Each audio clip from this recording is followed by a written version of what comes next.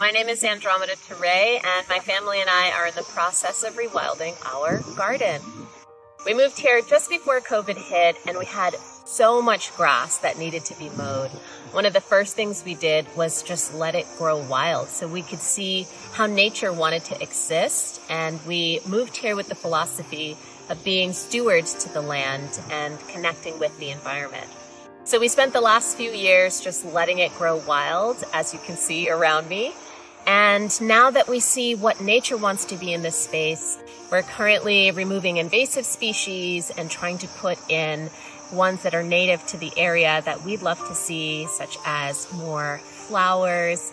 We have a lot of natural wildflowers that have popped up as well, which have drawn so many beautiful birds and butterflies, which our kids especially love to see. If you're interested in rewilding your garden, I've got a new album that just came out about environmental justice. It's called From the Earth, and it's available anywhere you download or stream music. My recommendation would be to pop it on your headphones and go for a walk around your home outside and see if there's an area that says, I want to be wild too.